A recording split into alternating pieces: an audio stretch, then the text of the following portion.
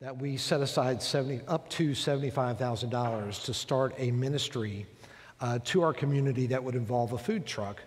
And the truck doesn't cost $75,000, but Right. all the equipment for it, the parking for it, all the safety things for it, just laying out that investment, that initial investment to help us to go out into our community and build relationships through a food truck. And this has been something that God put on your heart and you brought to the pastoral staff, and we prayed over it with you and felt like we wanted to get behind this. If you could, tell us a little bit about how that happened, how that vision came about, how it became a burden. Okay. Well, it's not actually a food truck where we cook food. I just want to make sure that you understand that, because that would require a lot more. It's more like a Ford Chesapeake truck where we go out, we deliver different supplies, and it's more like a concession truck. But let me explain this. Some of you know that when I was diagnosed with epilepsy, I had to go 6 months without driving. And that was one of the most significant moments in my entire life, because what God did during that time, He showed me that if you will stop and see people and actually ask them how they're doing. I'd be in the back of a car in Uber and Lyft. Uber and Lyft would take me around places for 6 months, and I would just ask people how you're doing, or tell me about yourself. And people were so open to sharing about their lives, and God used that really to show me that if we take time to look at people and have compassion for them and ask them how they're doing, they'll tell us, even as Christians. So that became very evident in my life. And then I came to Will and the staff. I said, you know, our church is a very, very giving church, very loving church.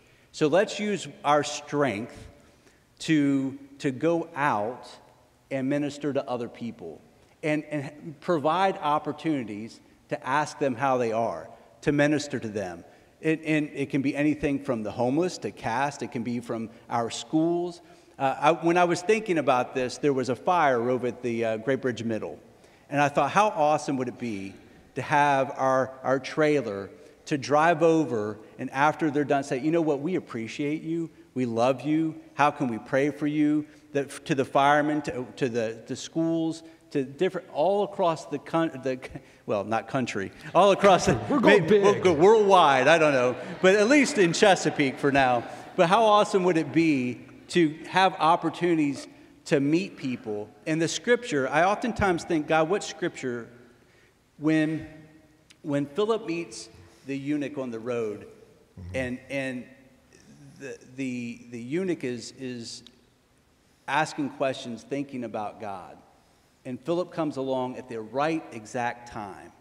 And I really believe that all of us, at all the time, have divine appointments where our paths are crossing with people who are searching.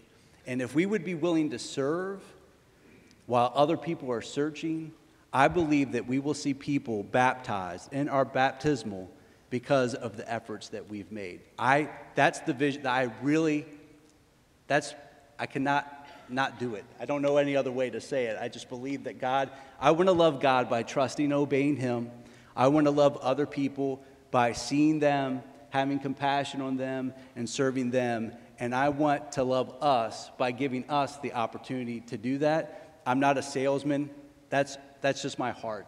And so that's what I'm asking or saying this morning, I guess. Mm-hmm. Well, we appreciate you stretching us a little bit. We have to get outside the walls. We have to get in our community. I think about ball fields that every Saturday are being used for games, where perhaps there's an opportunity out there where we can start to meet families and have those spiritual conversations, because that's really what it's all about. That's why we exist. Mm-hmm.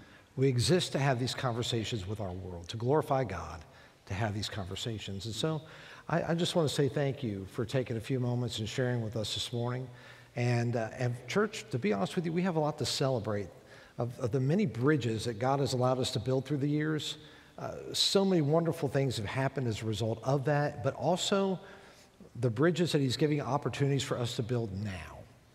And I just really am hopeful that we'll, in faith, take advantage of the things that God has laid before us, and let's see how He might transform and change lives as a result of it. It may be different. It may be outside the box a little bit, But I don't think that's a bad thing. As a matter of fact, I think that's some places where you really experience the presence of God the most, when you get uncomfortable and step outside the box. So anyway, Jesse, thank you so much for joining us. Let's thank Jesse for joining us having this conversation.